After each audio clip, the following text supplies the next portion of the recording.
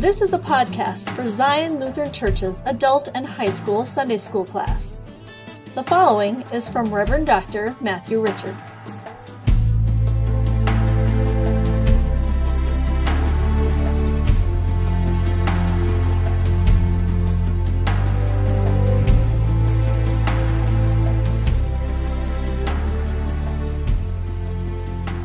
All right, how's everyone doing?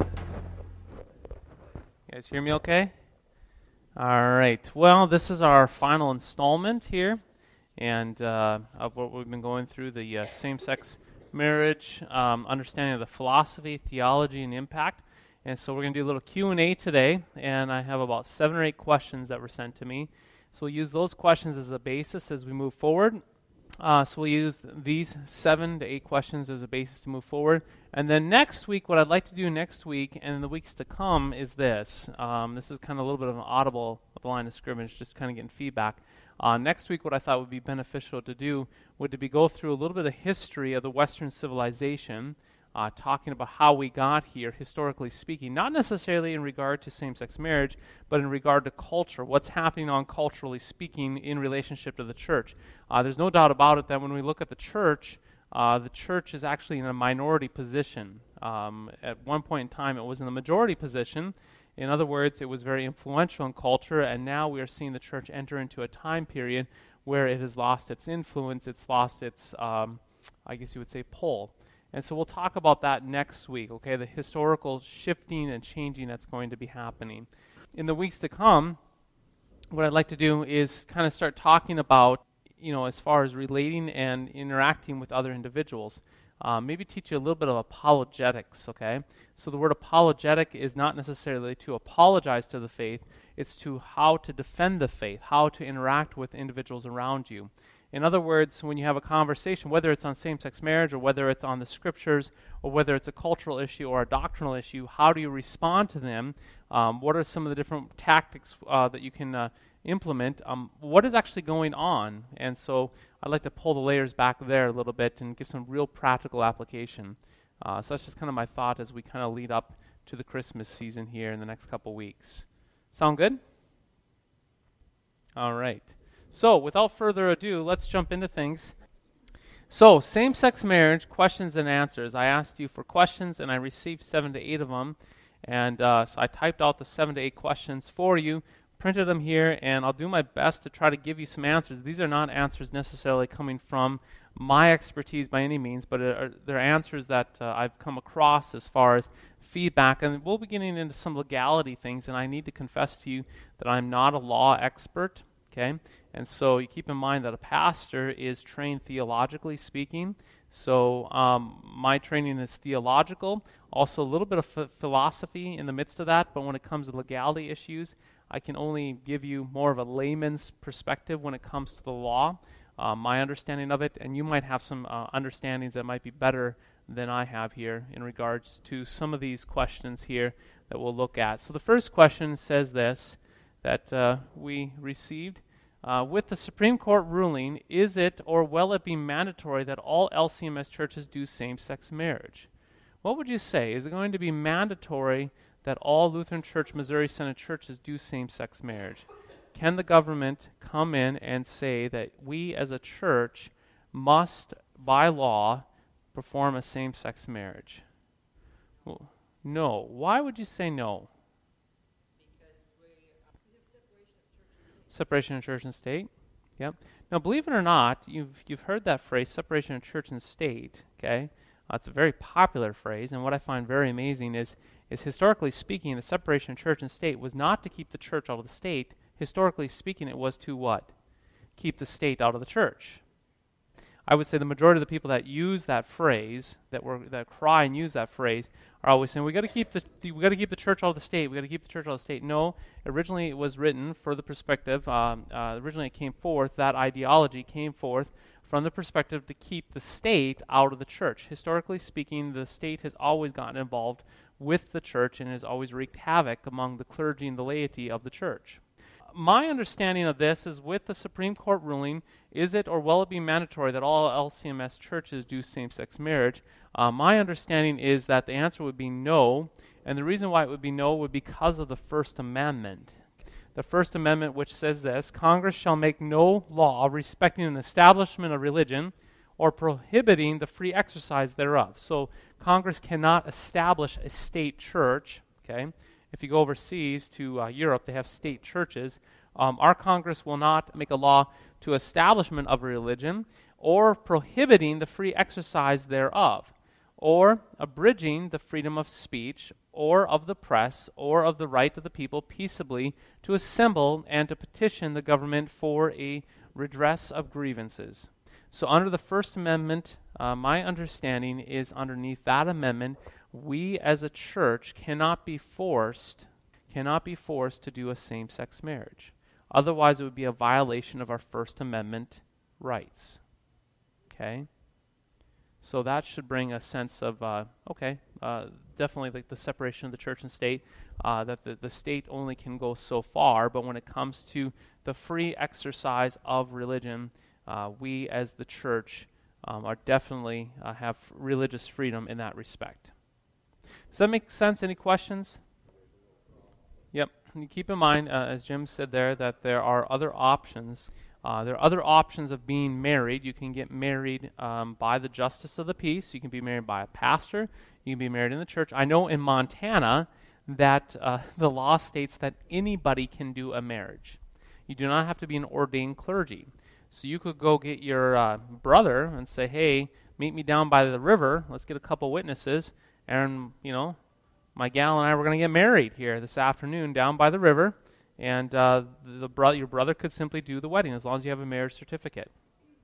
So I know that's with Montana. Each state is dependent upon its own state laws, but I know Montana, anyone can get married. And besides, another aspect too, and it's not ordainme.com, but it's the Universal Life Church. You can obtain an ordination certificate under 7 minutes, and you can print it off. And then for $149.99, you can get a pastor in a box kit, which they send you basically. I'm serious on this. I had a youth down in California as I was going through the ordination process with my previous denomination, which was quite a lengthy ordeal to be ordained. And as I was just finishing up the ordination process, all the paperwork and meetings and so forth, he comes to me, he says, guess what, Pastor? He goes, you're looking at another fellow Reverend. And I said, what, Kevin? He goes, yeah, I was ordained this afternoon. I went on to Universal Life Church, and it took me 7 minutes, and I'm ordained. And he took out the sheet of paper, and guess what? It was legit. It was recognized by the state of California as a legitimate ordination. He had just turned 18, so he was legitimately ordained clergy, so everyone started calling him Rev. Now, did he do anything with it? No, it ended up in the trash. He just did it for fun. But so the grand scheme of things, basically anyone can get married by anyone they want, essentially, in our culture at this time. Okay, so First Amendment, Congress shall make no law respecting an establishment of religion or prohibiting the free exercise thereof. And so to answer question number one, I do not believe LCMS churches will be forced to do same-sex marriage. Question number two, if LCMS churches, clergy refuse to do same-sex marriage, are they subject to or at the risk of any legal actions by the federal or state agency or marriage couples? Okay, so if clergy refuse to do same-sex marriage, are they subject to any risk of legal actions either by the federal or state agency or marriage couples? What are your thoughts on that? I do know, I've heard over the years, just in passing by with articles, that there have been instances where clergy and churches have been attempted to be sued, but to no avail on this. So there's been a couple instances where I've read articles where a same-sex couple have actually tried to bring up legal issues towards the church, but they have not been successful. I would say that on this, we as the church are not going to be subject to any legal actions by the federal or state agency or marriage couples. I would say no, but there is something that might possibly be that I've seen pop up. And like I said, I am not a legal expert on this, but this is something that I've been seeing pop up from time to time. I'm told from what I've been reading that this probably will not be likely, but it is this. It's the threat of losing the tax-exempt status of the church. So in other words, since same-sex marriage is the law of the land in our nation at this point in time, there's a possibility, and like I said, I don't know how much, but there would be a possibility that the church would lose its tax-exempt status. This is actually, there's an article written by Mark Oppenheimer in the New York Times. He's a New York Times columnist, and he says this. He says, rather than try to rescue tax-exempt status for organizations that dissent from settled public policy on matters of race or sexuality, we need to take a more radical step, he wrote. It is time to abolish or greatly diminish their tax-exempt statuses. In other words, if there's a ruling a while back, and forgive me, I do not know the exact name of the ruling, but it was the interracial marriage of African American and Caucasians getting married. There was a university, Bob Jones University, that would not recognize a marriage between an African American and a Caucasian. And that was basically what happened, is they lost their tax-exempt status, if I remember the case correctly. So that's being appealed to, simply saying that if the churches will not recognize a same-sex marriage, that the church may be in a position to lose its tax-exempt status. What would that mean if we lost our tax-exempt status? Yep, the church would be taxed. So, like I said, my understanding from what I've read on this, the little that I've read this, I think if anything were to be coming down the pike, I think this would be the next step that would happen, would be a loss of tax-exempt status. But in my humble opinion, from the limited research that I've done on this, I don't think this is a reality. But if it were to be a reality, then everything that we take in, we would be taxed on, okay? So our budget is approximately what? 170? With all the giving, probably, let's just say $150,000. So we have a $150,000 budget here at our church times what? 15, 20%, okay? We're looking at $25,000, $30,000 a year in taxes. I would assume so that the donations would not be tax exempt either. Well, that's the whole point, and I think that's where the contention comes, that if we're not tax exempt, then that would be no longer separation of church and state. I think you're exactly right there.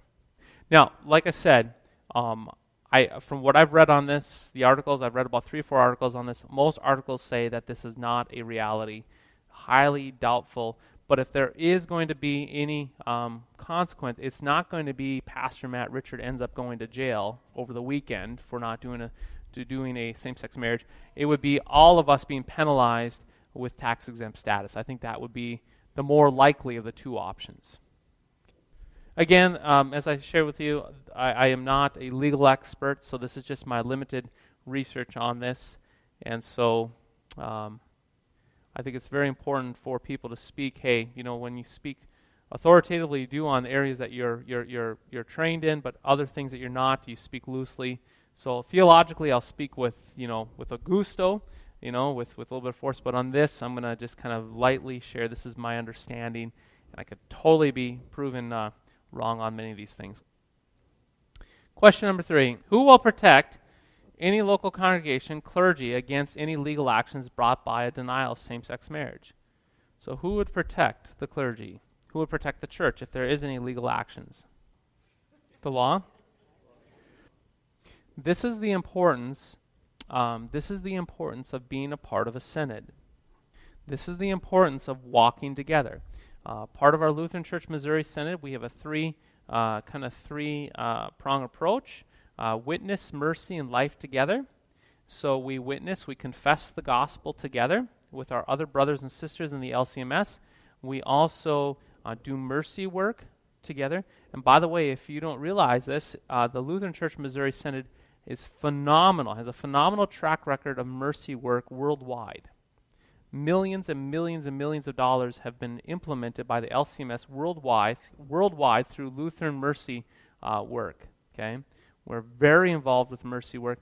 Okay, so we do witness, mercy, and then the third one is life together. And so we walk in this life together. And so this is the importance of not being a rogue pastor or rogue church. We walk together and we support each other. So we as a church are plugged into a local circuit, the Southeast Circuit, which basically starts at Gwinner and goes all the way to Wahpeton. So some of the churches in our circuit are going to be Gwinner, Lisbon, Lidgerwood, Lidgerwood Rural, Barney, Hankinson, Belford, Wahpeton, Great Bend, Fairmont, and there's one in South Dakota, Clare City. Yes, Clare City. So those are the churches that we walk together in our circuit. But then bigger than our circuit is going to be our district. We have some 80 to 90 churches in our district, some 25,000 people we walk with in our district. And then bigger than that is going to be our synod, which is some 2.5 million members across the United States. And then bigger than that, we have brothers and sisters in Canada. We have brothers and sisters down in Brazil, over in Africa, all over the world that we walk together with in the same confession. So this is the importance of walking together. So who will protect us? We have those that are around us. Now, we did something a while back, and I never thought we'd have to implement this. Thanks to Jim Ashey, he was the chairman at the time. He did a lot of legwork on this. We actually drafted a marriage policy for Zion Lutheran Church, and that was something that I saw on the horizon, and I told the elder board, I said, we need to get to work on this, because I think in the next 10 to 15 years, this may be a reality. Little did I know it was going to be, a year and a half later, that this is needed. So we actually passed this. Relatively soon after I got here as pastor, and it was important to pass it before everything happened. The reason being is it shows we're not reactionary, that this is actually what we believe, confess to be true. And so it's a Zion Lutheran Church's marriage policy, and let me read it for you. I can get you copies of this later. It says, the marriage policy of Zion Lutheran Church, a member congregation of the Lutheran Church Missouri Synod, is and always has been consistent with the Synod's belief on marriage. So right there, what are we doing? We're attaching our local church to who? Synod. Okay? So if there's a sense where we're ever picked on or we're ever confronted, you end up coming against our local church, you are actually what? Going to have to go talk to our synod. We walk together with them. Now, if we were an independent Lutheran church, we could not appeal to something greater than ourselves. And then the policy goes on to say this: we believe that marriage is a sacred union of one man and one woman. And we appeal to who? Genesis 2:24 through 25. If you can recall, a couple sessions ago, we said we define marriage not on the basis of popular opinion, but we define marriage on the basis of the Word of God. So Genesis 2:24 through 25. And that God gave marriage as a picture of a relationship between Christ and his bride, the church. So as we look at Christ and his church, the church is usually referred to as the feminine, as the she. Okay? And Christ is the masculine, the bride and the bridegroom. So we see right there between the bride and bridegroom of Ephesians chapter 5. The official position of the Lutheran Church Missouri Synod is set forth in 1998 Resolution 321. What are we appealing to there? Our synod's definition of marriage is to affirm the sanctity of marriage and reject same-sex unions. So back in 1998, our synod has actually dealt with this back in 1998, and we're appealing not to our own opinions, we're appealing to Scripture, and we're appealing to our synod that we walk with together. Okay? Is that homosexual unions come under the categorical prohibition in the Old and New Testament, and we have all those verses that we've covered before from a couple weeks ago. As contrary to the Creator's design, these positions and beliefs can be found on the LCMS website, along with other statements, papers, and reports on the subject of homosexuality and same-sex civil unions and marriage. Our pastor or pastors, plural, okay, that means if you end up calling an associate pastor here, all of your pastors will not officiate over any marriages inconsistent with these beliefs. And our church property may not be used for any marriage ceremony, reception, or other activity that would be inconsistent with our belief and this policy. So what happened there with that policy that was passed by the Voters' Assembly several years ago?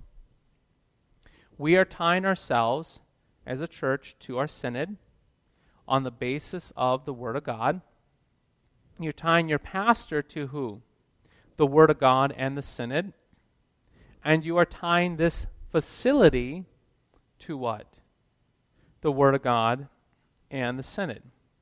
In other words, this does a couple things. Okay? It prohibits a rogue pastor from what? Violating the church's confession. So if you have, like, let's just say for me as a pastor, I say, hey, I want to do a same-sex marriage. You would say, according to our marriage policy, you're not only violating the facility of this building, but you're violating the Synod as well. Okay? And violating Scripture. So you're binding the pastor to this, you're binding the building to this, and you're binding the overall church. So if we are challenged, if I am challenged on this as a pastor, I simply have this marriage policy. I simply say, I can't do this, and we cannot use the facility because A, it's against God's word, and B, it's against our synod's stance. So then if I am sued or if I get legal actions, then I have what? You to fall back on, and you have what? The synod. Okay, so we're all walking together. That makes sense? In the same confession. So this is the reason why, in my humble opinion, this is the reason why it is so important to walk together with other Christians of the same confession.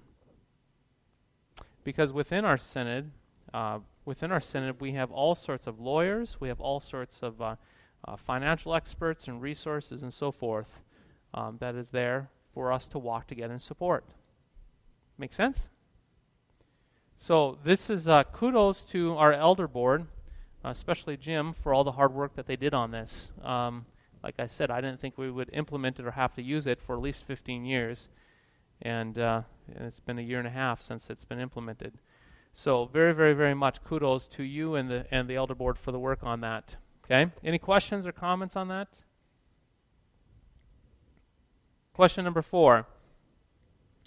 If LCMS churches refuse or deny same-sex marriages, are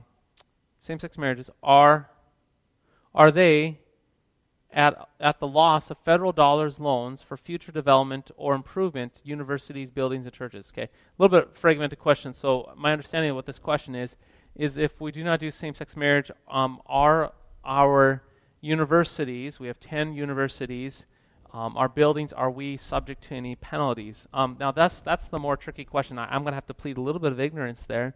I know it's cut and dry for the church, but what do you do with the university? What do you do with a private school? Okay, there's no doubt about it that this is a church, right? You look at this is a church. It's much more easy to understand separation of church and state, right? But what happens when it comes to a university? I don't know on that, the ramifications. We've seen this at play, even in the business field with Hobby Lobby not wanting to fund abortifacts, okay, in healthcare plans. And so the argument has been, well, the Hobby Lobby is not a religious organization, it's a business. There is a group of sisters, nuns, that feed and help the poor, and I'm trying to remember the exact name of them, but they were against the Obama administration, saying that as a bunch of nuns, they did not want to pay for birth control, as mandated by the Obamacare. And so I believe their case, boy, if my memory serves me right, I think there was some difficulties, and I think they might have lost a portion of it. So that makes it a little bit more tricky when you're not dealing with specific churches, but when you're dealing with universities and humanitarian type agencies that will not follow that. So I'm going to have to plead ignorance on that question. I don't know exactly for sure. Question number 5. What position has Zion Church and clergy taken to protect himself, against any legal action if necessary? And will or have they taken any action already to protect themselves? Okay. Now, obviously, we have Zion's marriage policy, which has already been enacted, voted on, and established, which is really good. But there's another aspect to this. I want to share with you how I'm going to personally handle this as a pastor. I know in the Church of the Lutheran Brethren that I was a part of for 10 years, it was very, very lenient as far as doing weddings. And so if a person came to you and said, hey, I'm not a part of your church, would you be willing to do my wedding? And I did a couple weddings for family members who were not a part of the Lutheran Brethren and so forth. And so my understanding from what I've been talking with the other pastors in our district, that and some pastors have done this already, and I know a lot of churches across the United States, this is a policy that they have in mind already. But where I'm coming down on this is while I if I'm approached about doing a same-sex marriage, my first response is not going to be yes or no. The first question is going to be, are you an LCMS member? Okay. In other words, for me as a pastor, moving towards doing weddings for only LCMS members. Okay. So if we have a son of the congregation, let's just say a son of the congregation, or a daughter of the congregation that goes off to college and they meet, let's just say let's just pick on Reed, right? So Reed goes off. Sorry, Reed.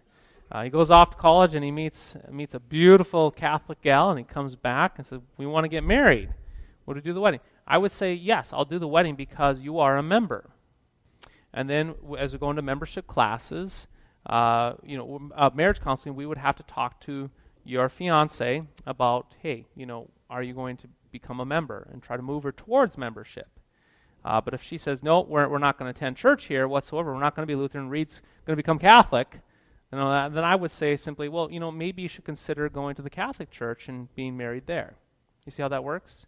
So the thing is the reason why we will use membership is that we will do weddings for members only. So if a couple comes up, Pastor, will you marry us? And I would say, are you an LCMS member? They would say no. And then I would say, Zion only performs marriages for LCMS members. You will have to go through our membership class to become a member first. Are you open to membership classes and meetings? Okay? And the point of that is in our membership class, we go through the catechism. And to be a member of this church, you have to say, I adhere to the small catechism. That is the criteria for membership. So you've seen with people coming forward, standing up at the altar, right? What do they confess? We agree with the small catechism. Okay? So like when Virginia, can I pick on you, Virginia? When Virginia, she was engaged to Rich, and so we sat down, and Virginia worked through the small catechism, and since she was in Fargo, we were back and forth on emails, and she read the whole catechism book, wrestled with it, and we had a couple areas where she's like, I don't know if I agree with this or not, and we kind of, and I duked it out, and I pounded her down to submission, right?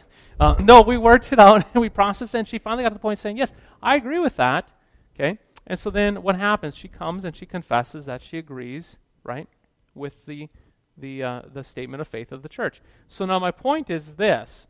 In our explanation of small catechism, question number 181 and 182 are the scripture passages. I believe it's question 57. It talks about how God forbids sexual sins such as rape, homosexual activity, incest, sexual child abuse, and the use of pornographic materials and so forth. And so the question then is if a same-sex couple is coming and wanting to be married here, they would have to become members first. And then the question is, to be a member of this church, would they adhere to our small catechism? Yes or no? Could they? In good conscience, they could not. In fact, if they said, well, we're going to become members, and they would actually stand up and say, yes, we adhere to our small catechism and the statement of faith of this church, by doing that, they're publicly condemning themselves.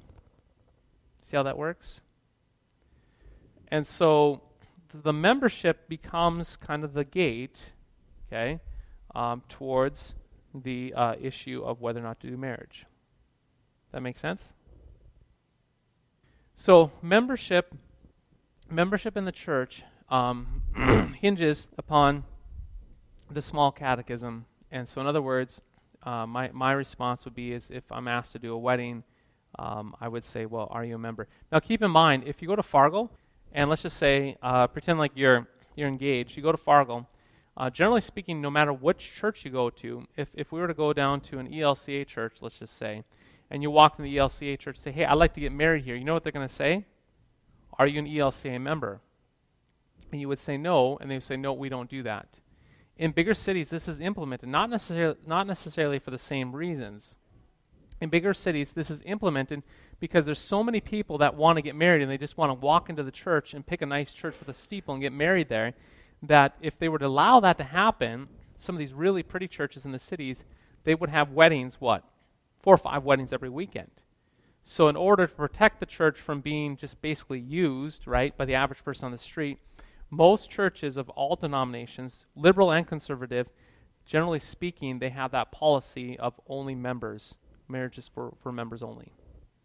That make sense? So what would that look like? I'll give you an example. I'll give you an example. Andrew and Katie are getting married next December. Okay. So they asked, would you do the wedding? Andrew's the son of the congregation. Absolutely. Katie's coming from a Methodist background. She's going through catechesis classes and becoming LC. I believe she already has been in Bismarck. Okay. So if she hasn't, then I would actually sit down in premarital class and just simply talk about how the blessing would be on the same page, as a family. And I can actually attest from my own upbringing, where my dad was Roman Catholic, my mom was Lutheran, how that was difficult on the family of us having 2 churches. So try to move them towards the same church. But then if it's simply, we want to get married here, but we have no intention of being a part of the LCMS or a part of the Lutheran Church, then that would be, for me, as a pastoral call, just simply saying, maybe you'd be better off going to whatever church you're going to worship in, where you have a pastor. That's just common sense. Okay? All right? Question 6. Do you, as a pastor, see any changes in the Constitution, bylaws of the Zion Lutheran Church in the near future to take a position, stand on same-sex marriage? Yes, and we already did it. Okay? So kudos again to our elder board for already doing that. Next question. If Zion enforces firm rules, boundaries in regard to marriage, will this impact how future marriages are conducted? In other words, if we make any rules or so forth as a church to protect ourselves against any potential lawsuits and so forth, will that have detrimental impact upon other people getting married in the church? A couple things to keep in mind. Number 1, LCMS marriages for LCMS members only. I'll give you an example. My niece and her fiance, they're going to be getting married next year, and they asked me, will you do our wedding? And I said, yes. Okay. And as I was working through this, I said, yes, if you're part of the LCMS. Okay. Because the problem is if I don't do that for them, okay, if they're not LCMS and I can do the wedding, then what happens if another person comes in, a same-sex couple, say, hey, will you do the wedding? And I'm going to say, no. Well, you did it for your cousin, right, who was not LCMS. See what I'm saying? So I told my niece and her fiance, I said, yep, I'll do your wedding, but you need to be a part of the LCMS. So now they're in Bismarck, and they're looking at joining the LCMS in Bismarck. And once that happens, then we just get the permission of their pastor, and I'll do the wedding in Fargo. Okay? Yep. What's that? Yep, they're ELCA. Yep. So then so they said, well, we're ELCA. Can we do that? And I said, no, unfortunately, I cannot. Okay. And they said, well, if we have the ELCA church, can you come over to the ELCA church and do the wedding? I said, no, I cannot do that either, because we're not what we would call in pulpit fellowship with ELCA. Yeah, if Lutheran brethren, okay, I'll give you an example. Lutheran brethren, my nephew got married, and they got married at Hope, and so my nephew and his wife, they got married, and so they asked me to come, and so I did the wedding with the Hope pastor, and I gave the homily. But under LCMS polity, for the last 200-300 years, that'd be called unionism. So because we're not in fellowship, I would not be able to do that.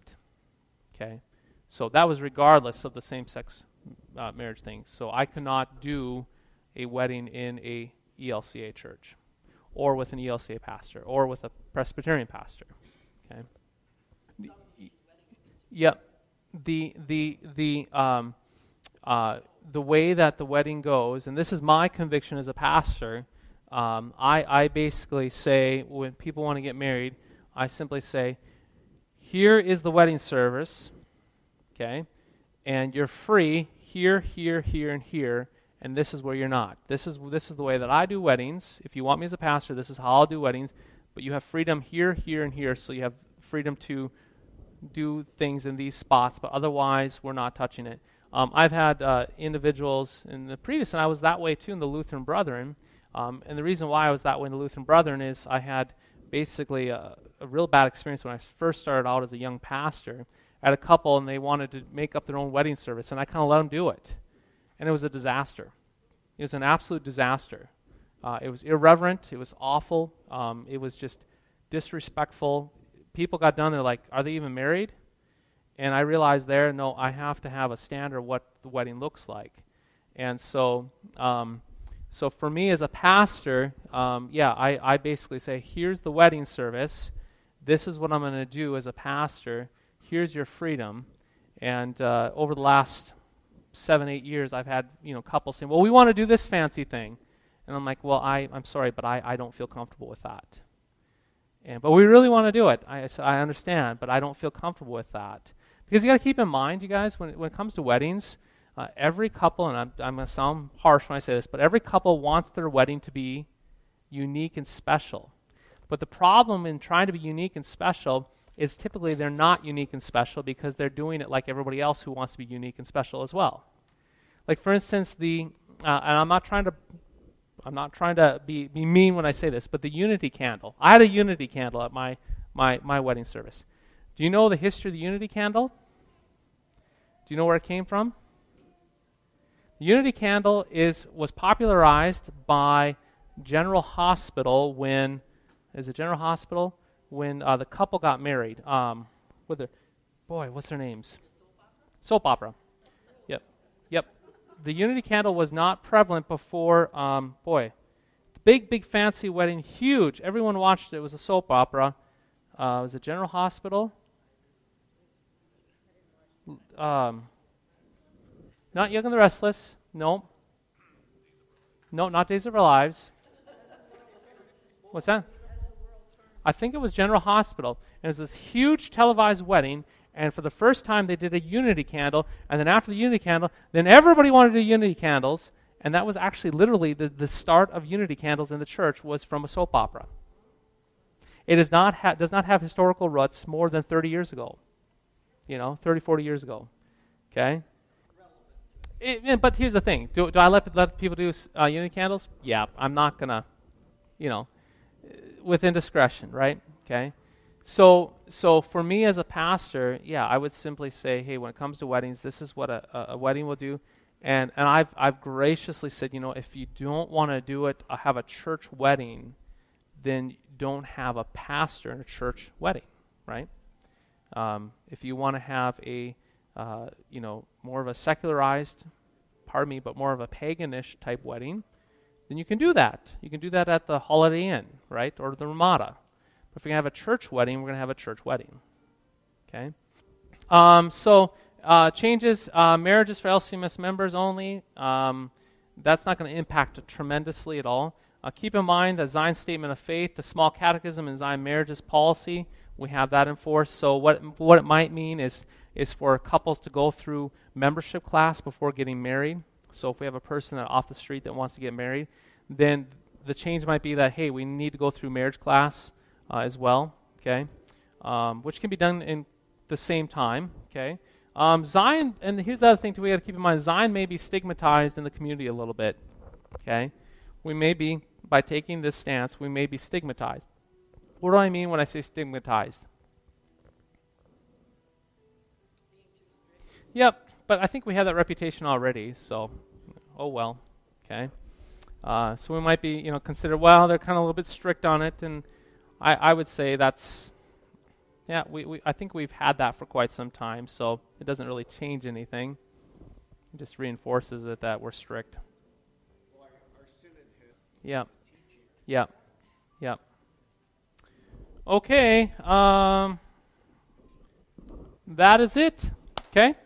So next week we'll go over the history of culture a little bit and kind of pull back from the same-sex marriage topic and start talking about culture, what's been going on, and then we're going to move into a little bit of apologetics in the weeks to come. Okay? All right. God bless. To learn more about Zion Lutheran Church, you can visit our website at www.ziongwinner.org. Thank you for listening. The Lord be with you.